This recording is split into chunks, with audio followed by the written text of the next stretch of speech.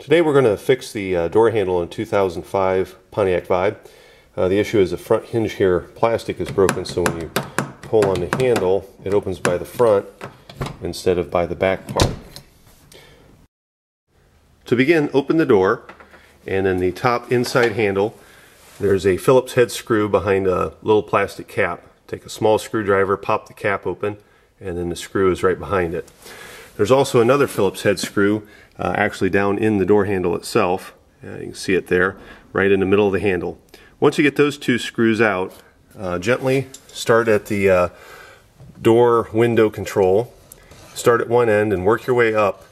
And as you work your way up, it'll become loose and eventually it'll pop out. Simply flip it over gently, and where the plug goes into the control, there'll be two plastic tabs. Simply squeeze those and the door control module should come. On this door, the door handle actually pops out. Okay, starting at the bottom and working our way around, there are several plastic tabs. Simply start at one corner and gently start popping the door pins loose.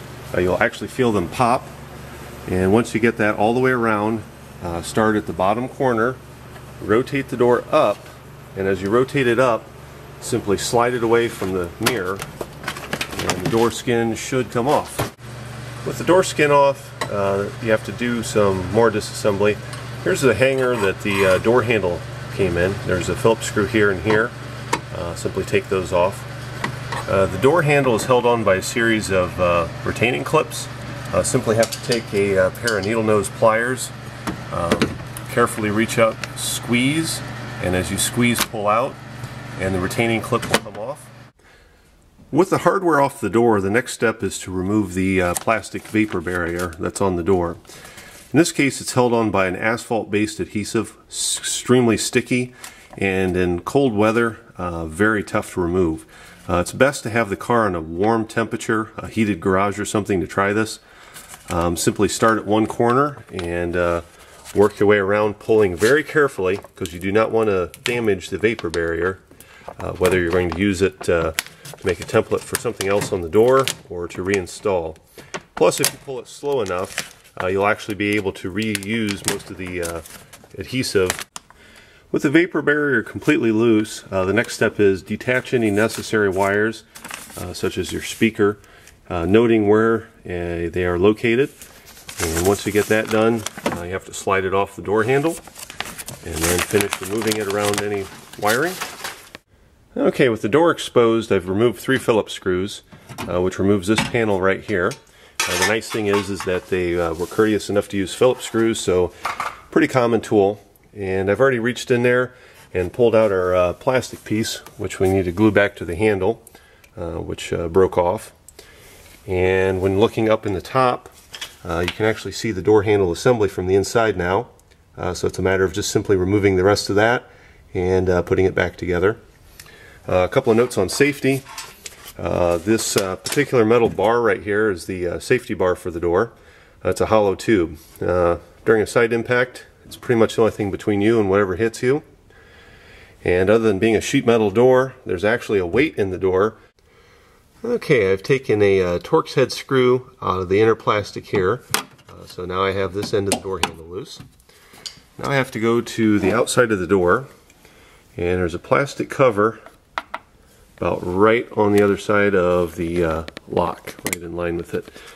Pop that off, and there's another Torx head screw. Once you take that off, then the door handle assembly will be loose. Okay, with the Torx head screw removed, the lock cylinder will simply wiggle, and you'll be able to pull the whole lock cylinder right out of the door. At that point, then the handle assembly simply slides out, and there's your door handle. 2 screws and a couple pieces of plastic, and this is a particular item on here that's broken. With the lock assembly out, one thing you want to be careful of is if the door does shut, you won't be able to open it from the outside or the inside because everything's taken off. You'll have to open another door and reach in. So I recommend taking something soft and placing it in the door jamb just as a precaution to keep the door from shutting. Okay, here I have the door handle, the plastic pieces.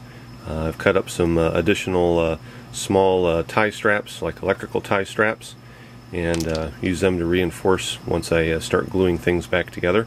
I've cleaned everything with alcohol, and then I've etched the plastic to help the epoxy stick to it better. Use a long setting curing epoxy. Plastic epoxy would work good too. So I'm going to go ahead and stick the pieces together and then start reinforcing. I have the lock assembly completely removed, and here's the door handle I fixed. Where I epoxied, I went ahead and ground around the edges to make sure it sits flush. You can also test fit it in the actual handle assembly to make sure it's all good. Before putting it back together, I'm going to lubricate all the metal parts on the assembly.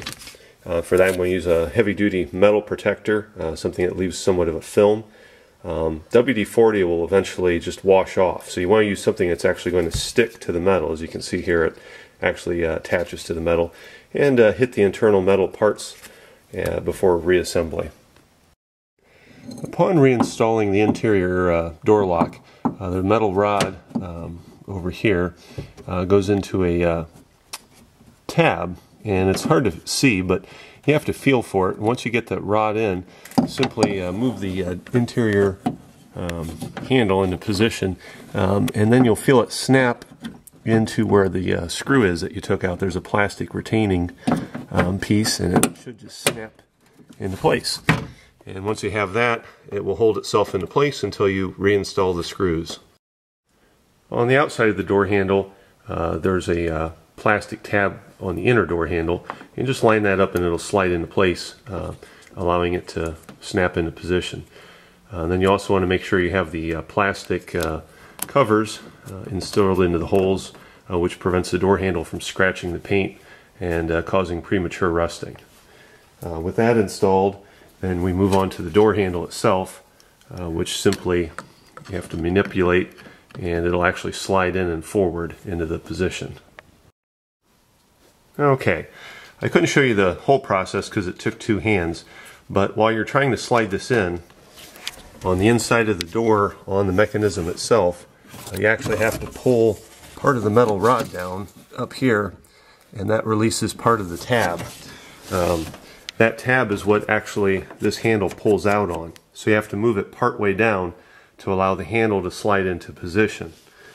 Once you have the door handle slid into position, you can then install your lock cylinder, which will, for more or less, pretty much just drop straight in. It may take a little repositioning, but should go in.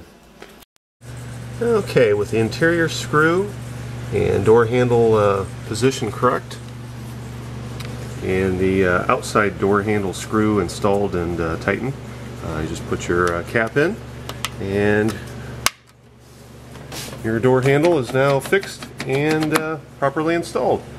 Just give it a quick test if you have to make any final adjustments.